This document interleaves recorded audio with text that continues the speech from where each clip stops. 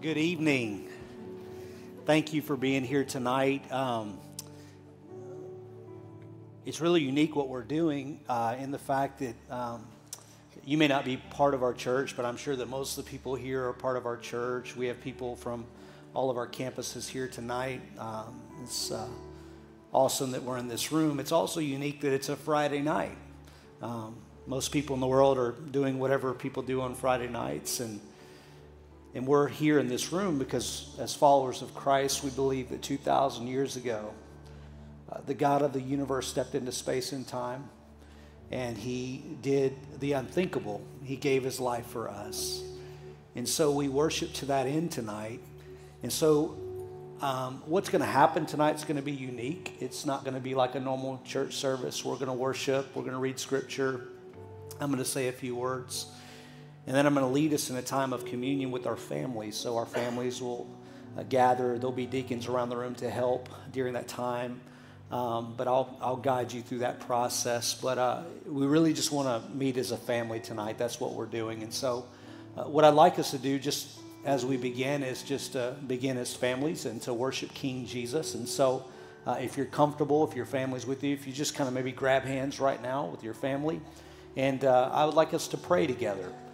Just pray out loud. The Lord hears our prayers. He can sort them all out. That's the beauty of how magnificent and big God is. And so maybe as you're just holding your wife or your husband or your child's hand or whoever, your friend, just for just a moment in just the silence of this room, just pray out loud. Just say, God, thank you. Thank you for coming. God, we invite you to meet with us tonight. And so would you just do that right now? Just pray as you feel led, and I'll close us in prayer as we continue in song in just a moment. Go ahead and pray.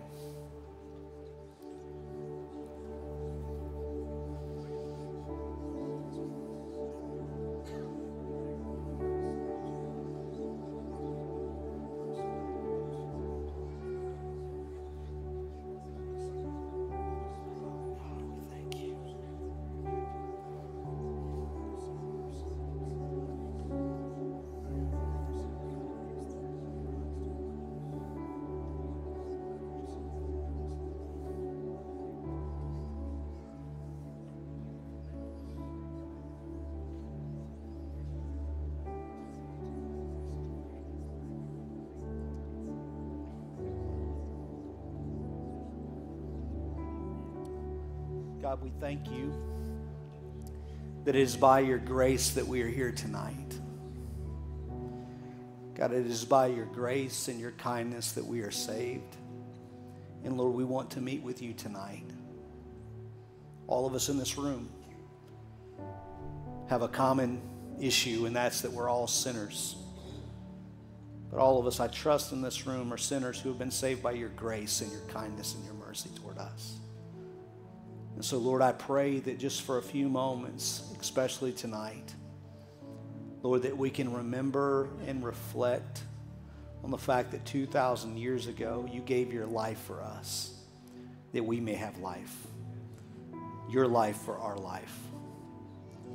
And so, Lord, we don't want to miss this moment. We don't want it to feel like some sort of just religious gathering. Lord, we pray that if there's any sin in our life, Lord, that we would deal with you. God, that we would call on your name. God, you are a God who can forgive no matter how gross our sin may appear to be. God, your grace is more than enough for us. And so, Lord, we pray that we would just cling to you tonight, that we'd rest all of our weight in the person and the work of Jesus Christ. Be with us as we sing. As your word is read, Lord, I pray that we would listen and that we would receive it. Lord, as we have opportunity to have communion together, I pray that we would be respectful of all the people in this room and that we would worship in that moment. So God, meet with us. I pray that your spirit would move amongst us. We love you and we long to see your face in the coming kingdom. In Jesus' name we pray. Amen.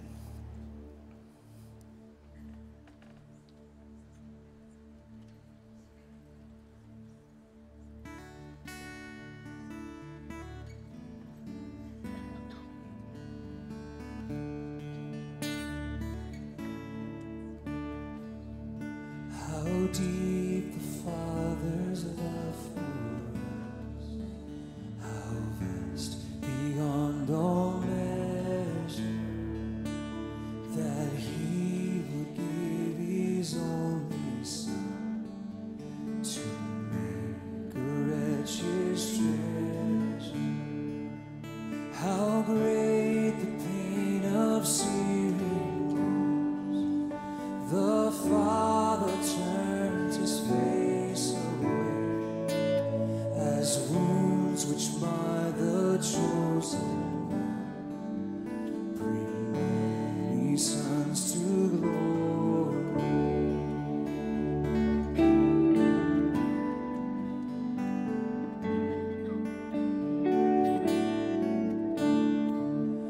Behold the man upon the cross, my sin upon His shoulders. Ashamed, I hear my mocking voice call out among the scoffers. It was my sin that held Him until it was accomplished. His dying breath has brought me life. I know that it is finished.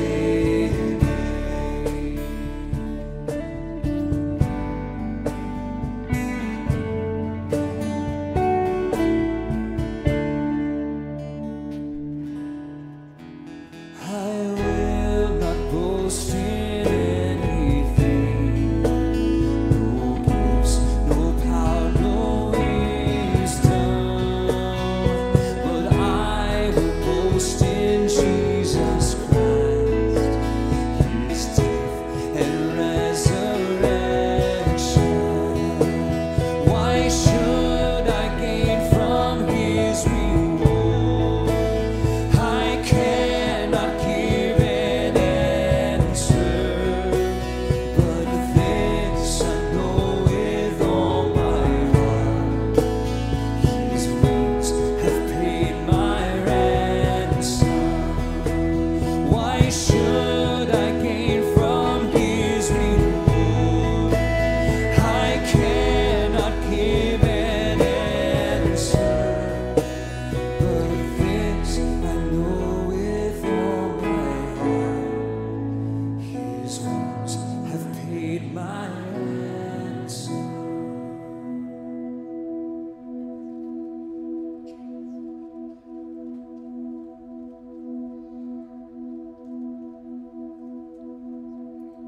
Have this mind among yourselves, which is yours in Christ Jesus, who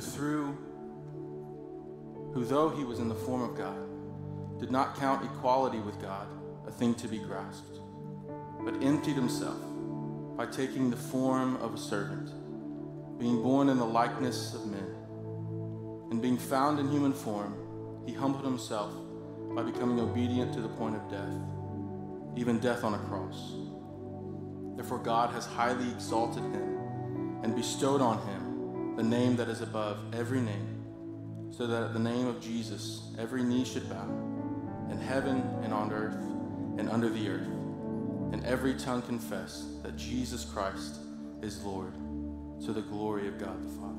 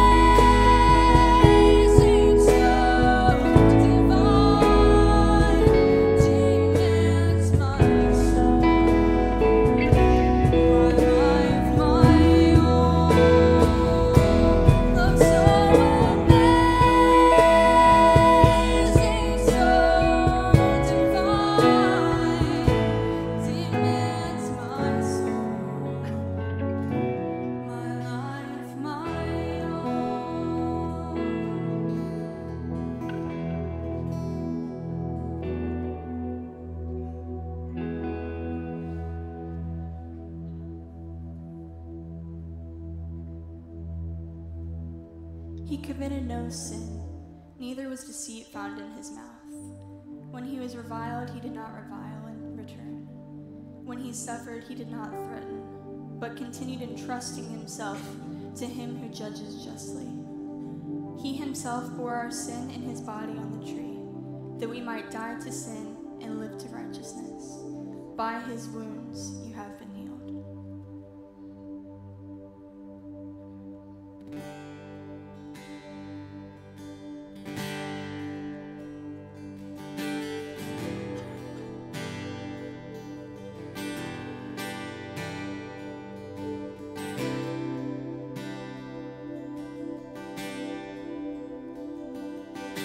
Jesus, you endured my pain.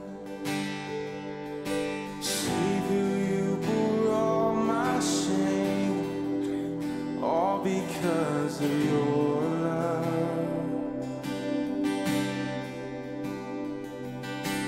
Maker of the universe, broken for the sins of the earth. All because of your love. All because of your love. Because of your cross, my debt is paid. Because of your blood, my sins are washed away. Now all of my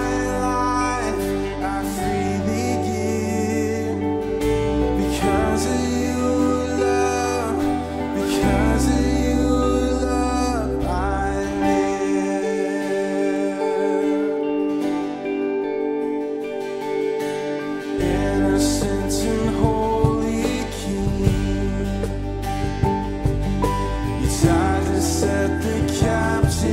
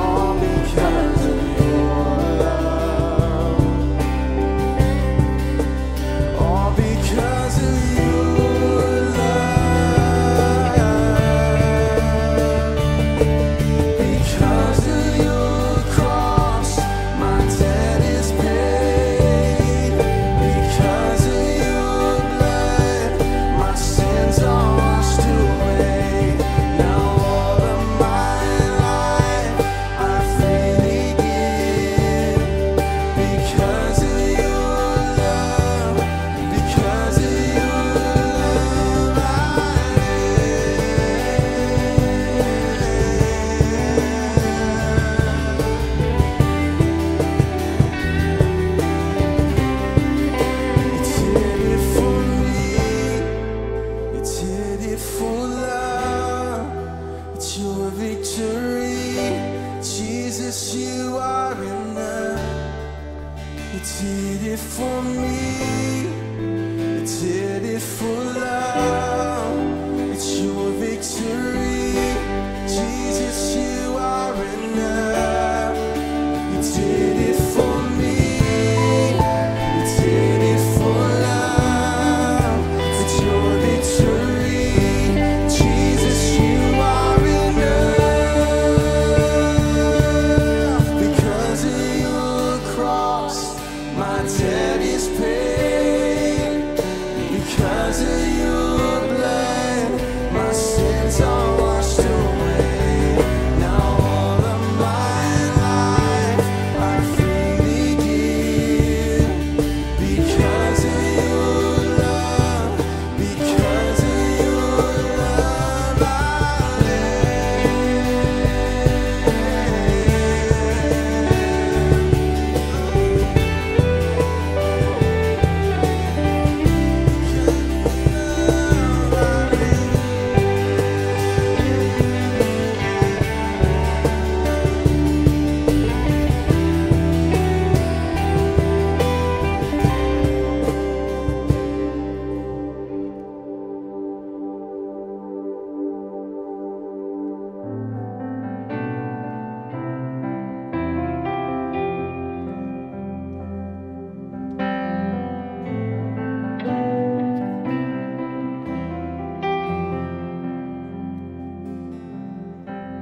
oh, to see the dawn of the darkest day, Christ on the road to Calvary, tried by sinful men, torn and beaten, then nailed to a cross of wood. This the power of the cross. Christ became sin for us, took the blame, bore the wrath. We stand forgiven at the cross.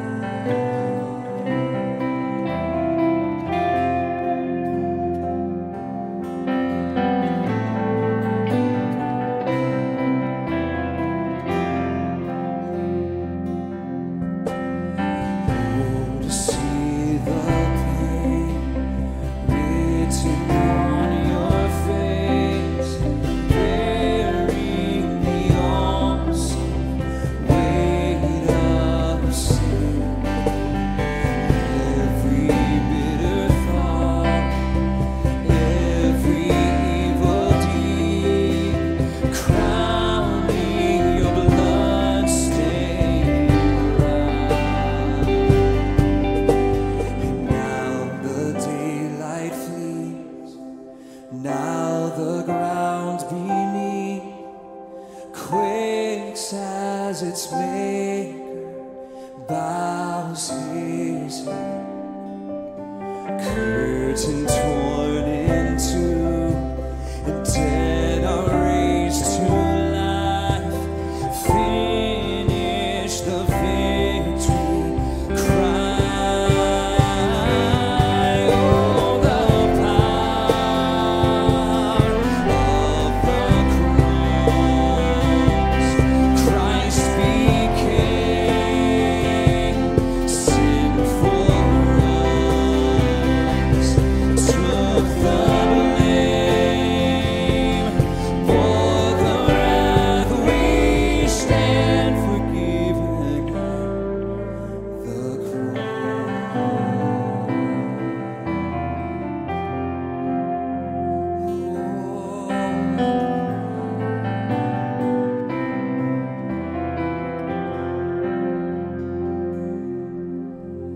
Oh, to see my name written in the wounds, for through your suffering I am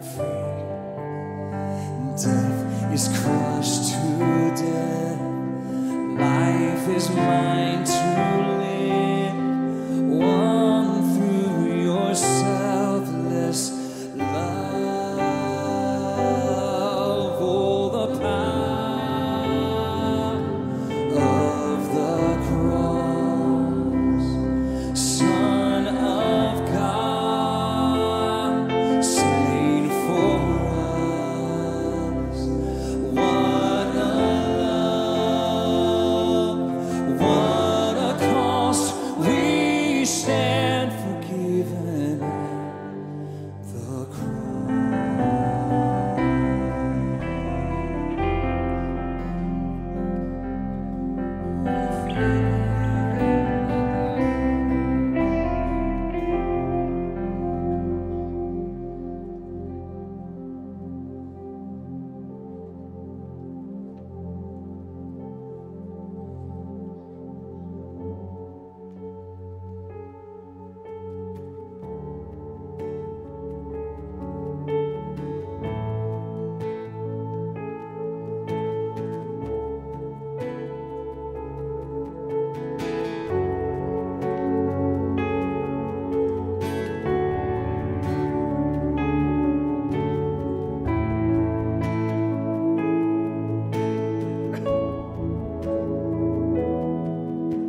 There is a fountain filled with blood drawn from Emmanuel's vein,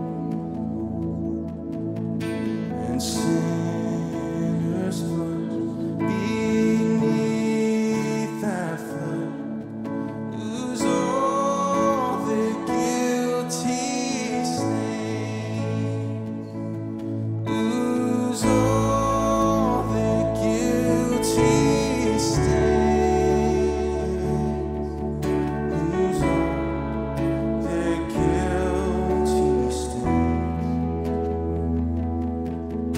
And sinners plunged beneath that flood lose all their guilty stains.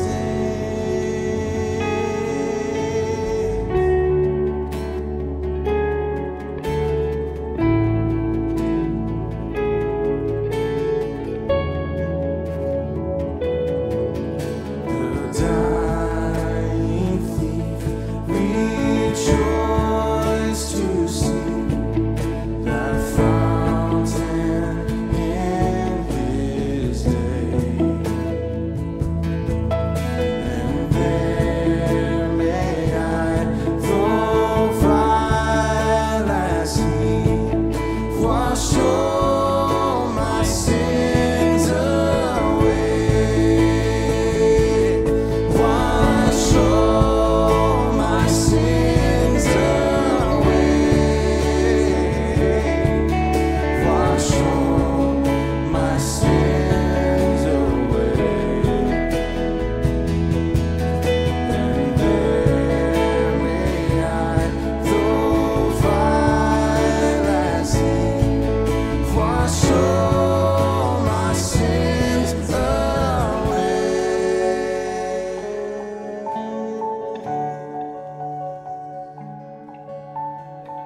But when Christ appeared as a high priest of the good things that have come, then through the greater and more perfect tent, not made with hands, that is not of this creation, he entered once for all into the holy places, not by means of the blood of goats and calves, but by means of his own blood, thus securing an eternal redemption. For if the blood of goats and bulls and the sprinkling of defiled persons with the ashes of a heifer sanctify for the purification of the flesh, how much more will the blood of Christ, who through the eternal Spirit offered himself without blemish to God, purify our conscience from dead works to serve the living God.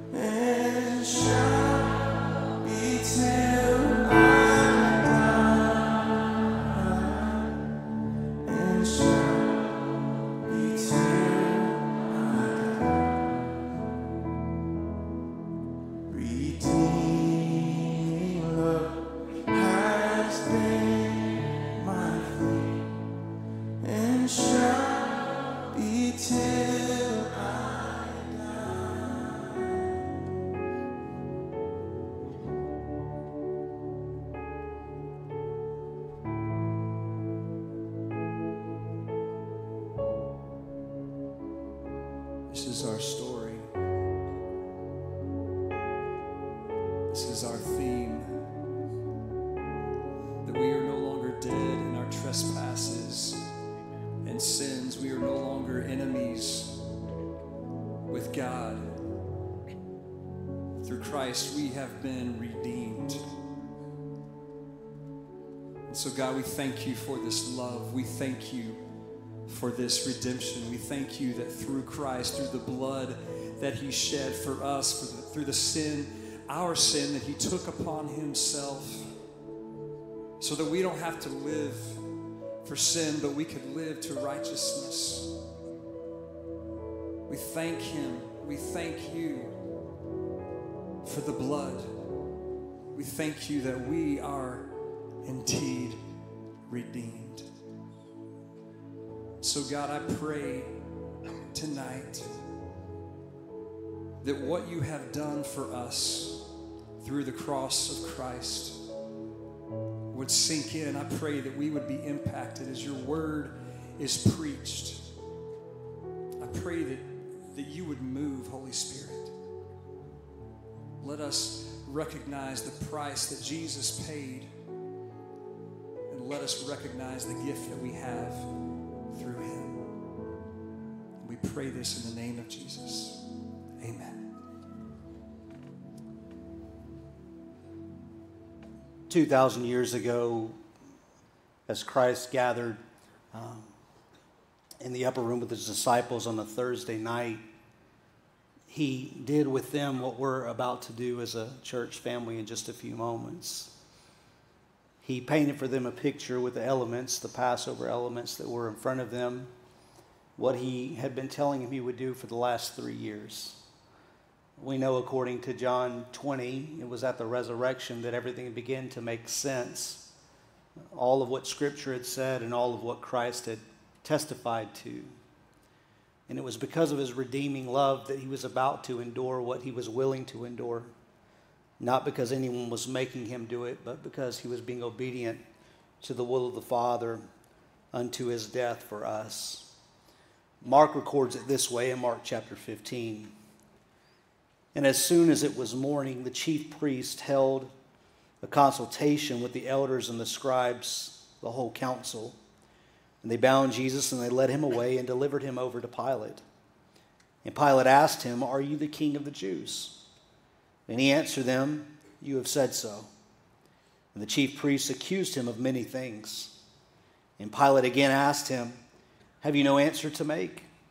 See how many charges they bring against you?" But Jesus made no further answer, so that Pilate was amazed.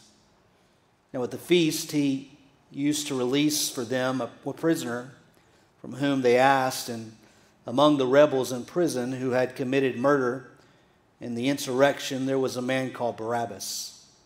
And the crowd came up and they began to ask Pilate to do as he usually did for them. And he answered them, saying, "Do you want me to release for you the king of the Jews?" For he perceived that it was out of envy that the chief priest had delivered him up. But the chief priest stirred up the crowd and to have him release for them Barabbas instead. And Pilate again said to them, "Then what shall I do with this man that you call the king of the Jews?" And they cried out again, "Crucify him." And Pilate said to them, "Why? What evil has he done?" But they shouted all the more, "Crucify him." So Pilate, wishing to satisfy the crowd, released for them Barabbas, and having scourged Jesus, he delivered him to be crucified. And the soldiers led him away inside the palace, that is the governor's headquarters. And they called together the whole battalion. And they clothed him in purple cloak, and twisting together a crown of thorns, they put it on him. They began to salute him, "Hail, King of the Jews." And they were striking his head with a reed and spitting on him and kneeling down in homage to him. And when they had mocked him, they stripped him of the purple cloak and put his own clothes on him, and they led him out to crucify him. And they compelled a passerby, Simon of Cyrene, who was coming in from the country, the father of Alexander and Rufus, to carry his cross. And they brought him to the place called Golgotha, which means place of the skull. And they offered him wine mixed with myrrh, but he did not take it. And they crucified him, and they divided his garments among them, casting lots for them to decide what each should take. And it was the third hour when they crucified him. And the inscription on the charge against him read, "King of the Jews." And with him they crucified two robbers, one on his right and one on his left. And those who passed by derided him, wagging their heads and saying, "Aha, you who would destroy the temple and rebuild it in 3 days, save yourself and come down from the cross." So also the chief priests with the scribes mocked him to one another, saying, "He saved others. He cannot save himself. Let the Christ, the King of Israel, come down now from the cross, that we may see and believe." Those who were crucified with him also reviled him. And when the 6th hour had come, there was darkness over the whole land until the 9th hour. And at the 9th hour, Jesus cried with a loud voice, "Eli, Eli, lama sabachthani," which means, my God, why have you forsaken me?" And some of the bystanders hearing it said, "Behold, he is calling Elijah." And someone ran and filled a sponge with sour wine, and they put it on a reed, and they gave it to him to drink, saying, "Wait, let us see whether Elijah will come and take him down." And Jesus uttered a loud cry and breathed his last. And the curtain of the temple was torn in two, from top to bottom. And when the centurion who stood facing him saw that in this way he breathed his last, he said, "Truly this man was the Son of God." There were also women looking from a distance, among whom were Mary Magdalene and Mary, the mother of James the younger, and of Jose and Salome, who was in Galilee. They followed him and they ministered to him, and were also many other women who came up with him to Jerusalem. And when evening had come, since it was the day of preparation, that is the day of the Sabbath, Shabbat, Joseph of Arimathea, a respected member of the council, who was also himself looking for the kingdom of God, took courage, and he went to Pilate and he asked for the body of Jesus. Pilate was surprised to hear that he should have already died, and he summoned the centurion and he asked him whether he was already dead. And when he learned from the centurion that he was dead, he granted the corpse to Joseph, and Joseph brought a linen shroud, and taking him down, wrapped him in the linen shroud and laid him in the tomb that had been cut out of the rock. And he rolled a stone against the entrance of the tomb. Mary Magdalene and Mary, the mother of Jose, saw where he was laid. God, we pray tonight for just a few moments as we have the Lord's Supper, communion together. God, I pray that we would be so mindful of the fact that you died for us, that it is by your grace alone that you offer us salvation. We love you and we praise you in Jesus' name. It must have seemed a bit chaotic that night, right? For the disciples who didn't understand fully what was going on until after the resurrection, and really not till after Pentecost. The whole night had to be completely out of control and chaotic. They were in the upper room. They had walked with Christ down through the Kidron Valley as he prayed what we see in John 17 and we call the high priestly prayer. Jesus even prayed for unity amongst his disciples. He even prayed for you and I that night 2,000 years ago. But everything that ensued after that was just chaos. It seemed to be, at least.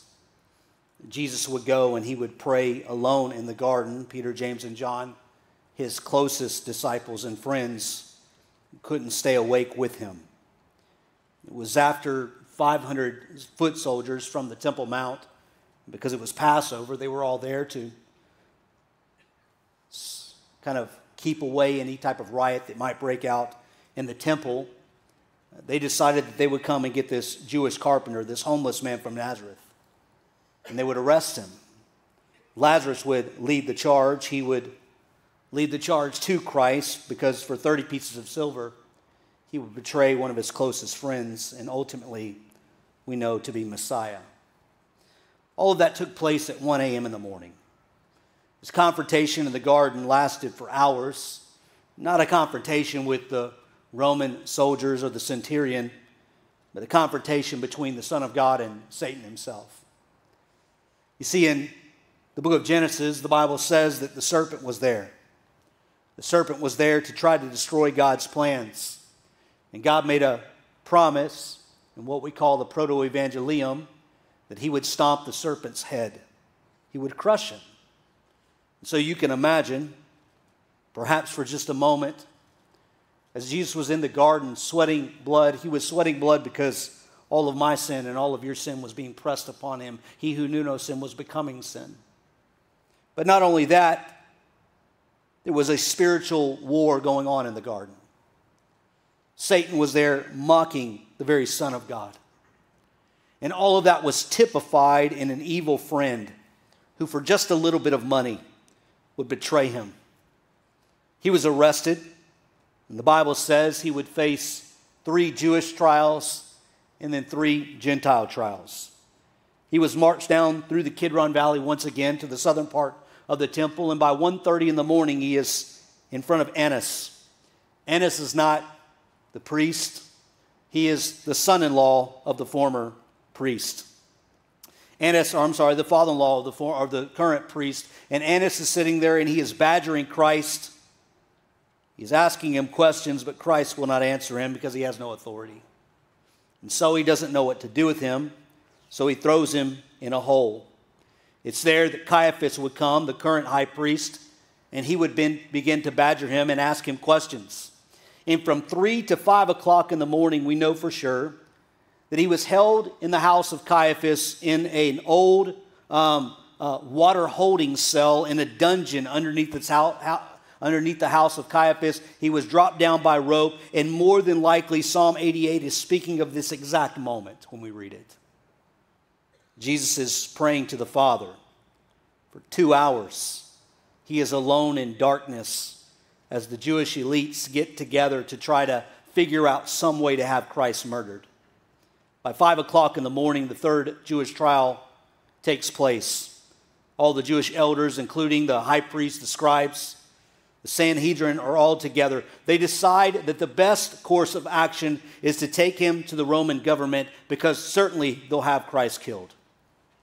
By 6 o'clock in the morning, Pilate is now awake, and now Jesus will face 3 Gentile trials. Pilate will hear Christ, but he says, I find no guilt in this man. He declares him innocent, but that's not enough for the Jewish elite. So they take him to Herod Antipas by 7 o'clock in the morning. At 7 o'clock in the morning on Friday, Herod Antipas is badgering and asking Christ questions, but Jesus will answer none of those questions. He has, again, no authority. So Herod Antipas sends him back to Pilate, and it's there that Pilate is confused. He doesn't know what to do. He's already declared him innocent. Pilate thinks to himself, perhaps the key would be to take this murderer and present him to the people and say, you can have the murderer or you can have Christ. Surely they'll want the murderer put to death. But yet we know what the Bible says. They say in Luke 23 and all of the synoptic gospels, give us Barabbas. By 8:30 in the morning, Pilate takes his soldiers and they take Christ and they take him to the praetorium, or the floor of the flagellation. It's there on the praetorium floor that they mock Christ and they beat him within an inch of his life. They make a crown of thorns and they jam it on his head. They ridicule him. They play games for his garments. They mock him. They torture him. He is going to go to the cross. By 9 o'clock in the morning, Jesus is forced to carry his cross outside the city gate.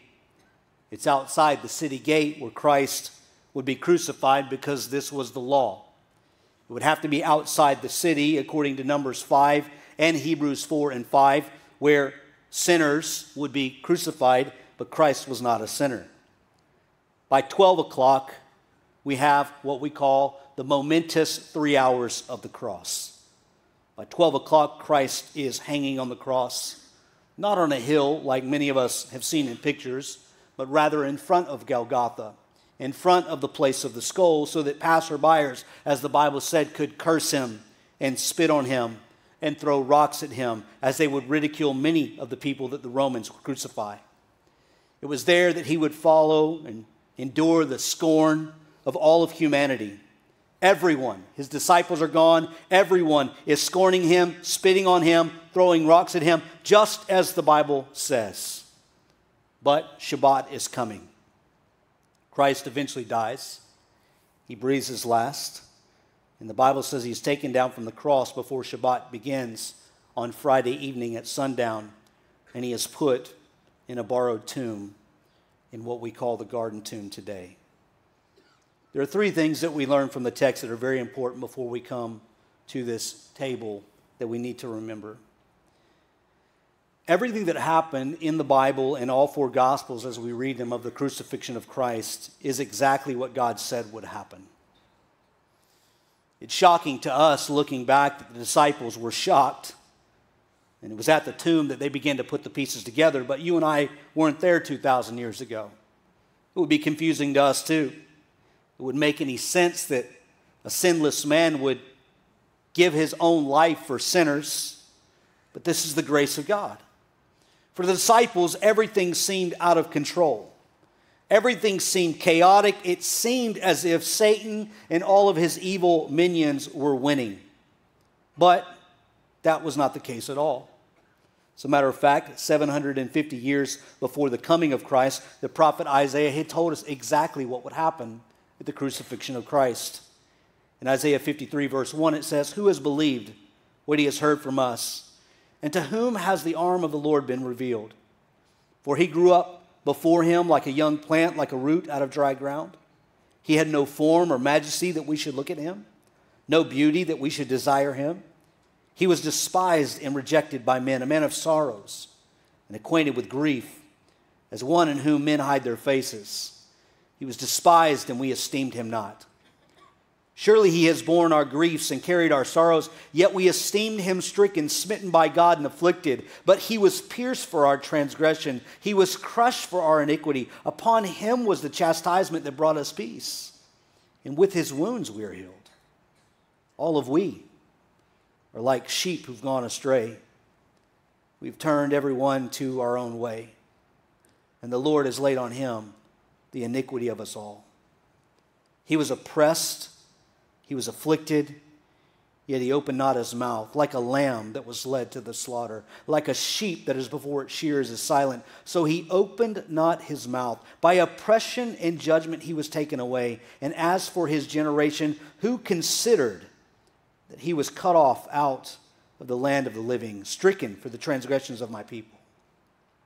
And they made his grave with the wicked, and with a rich man in his death, although he had done no violence, and there was no deceit in his mouth.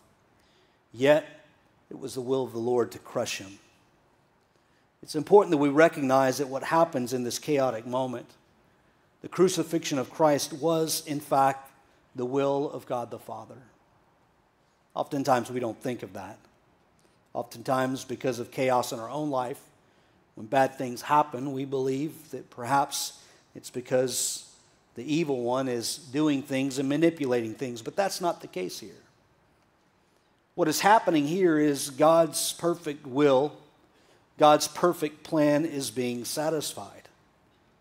And what you and I need to understand, according to Scripture, is while there even appears to be chaos in the world today, God is sovereignly in control. God is providentially working out all things to fulfill his glorious and salvific purposes. Everything is heading back to Christ. Maybe in your home there is disease or cancer.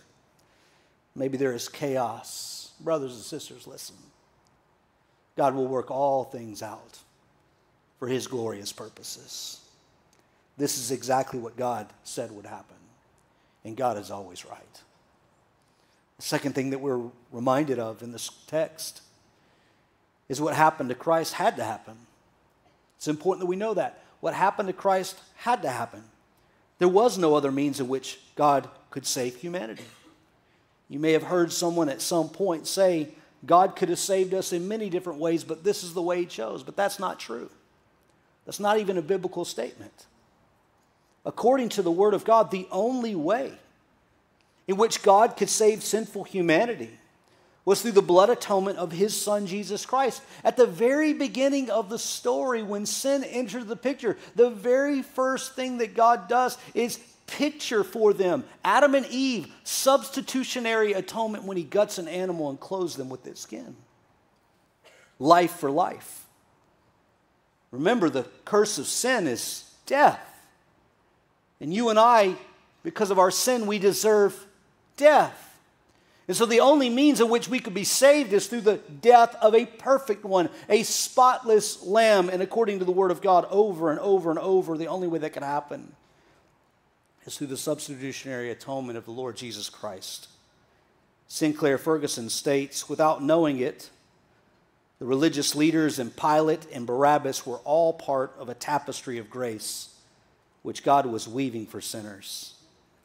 Their actions spoke louder than their words, louder than the cries of the crowds for Jesus' blood. Jesus was not dying for his own crimes, but for the crimes of others.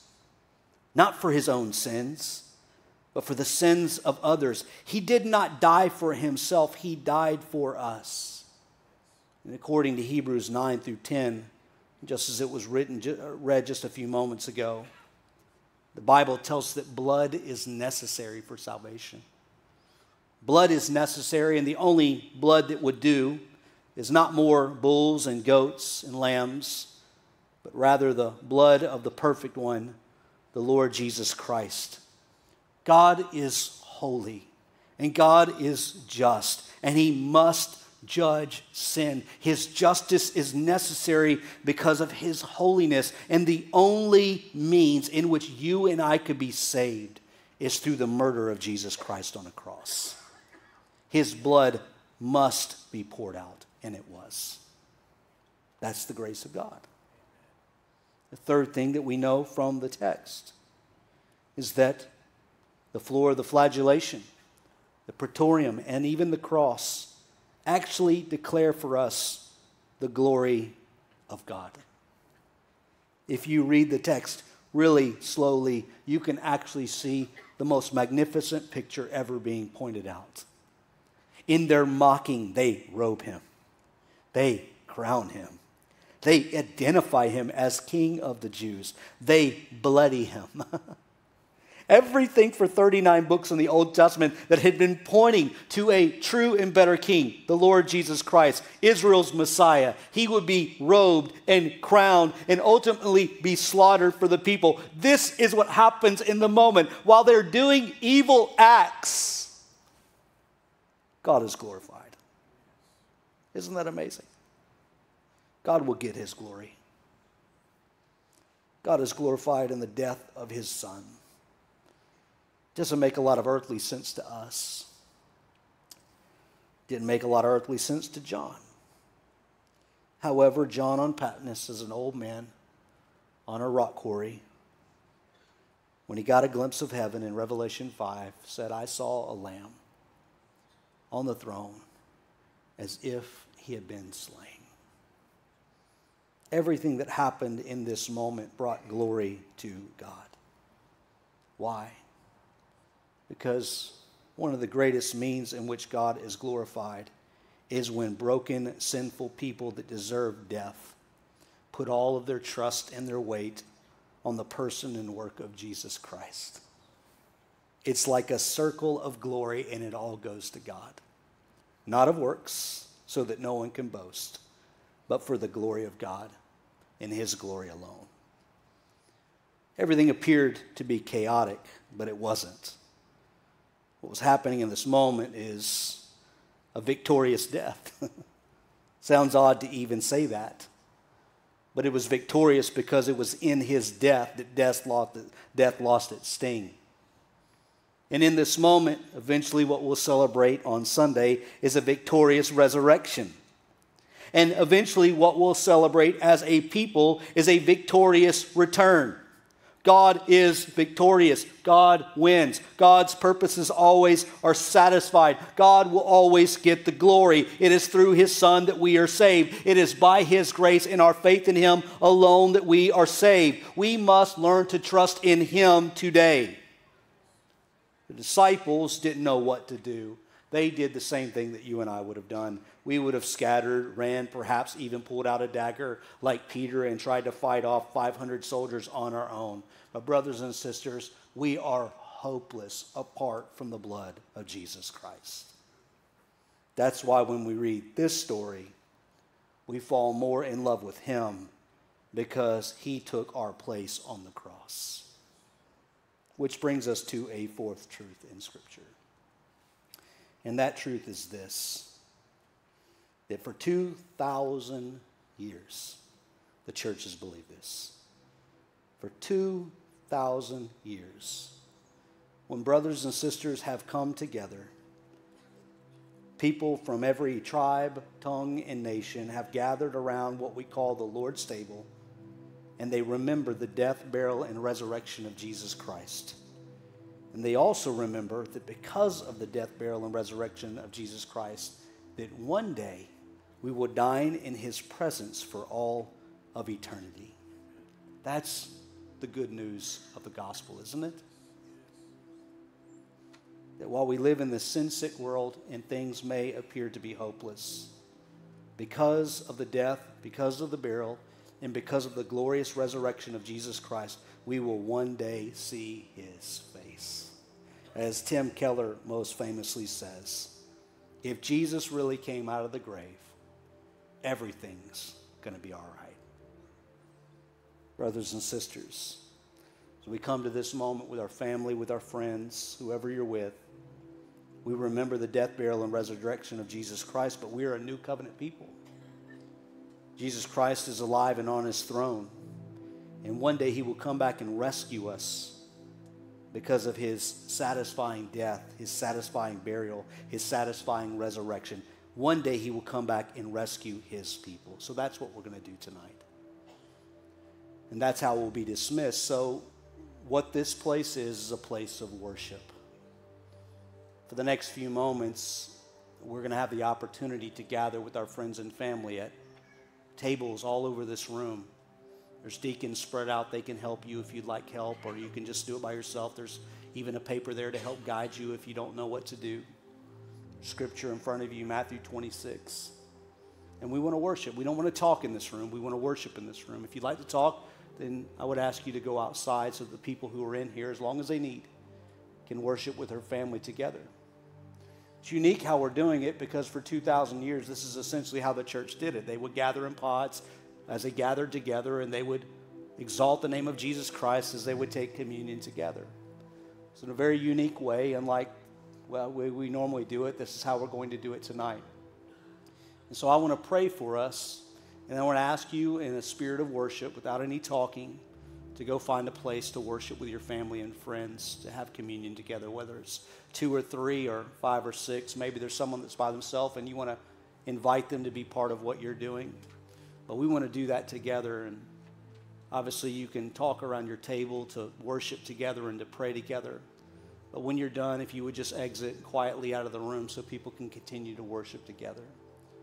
Church, I love you so much. And this is one of the most beautiful things that we can possibly do as a body of believers, as brothers and sisters in Christ, is be reminded and remember the death, the burial, and the resurrection of Jesus Christ. Amen? It's by his grace that we are saved. God, we love you, and I pray as we gather around tables over the next few moments, I pray that you are exalted. God, that we cling tightly to the reality that it is by your stripes we are healed. And so, Lord, I pray that this place would be a place of worship. God, that we would respect each other's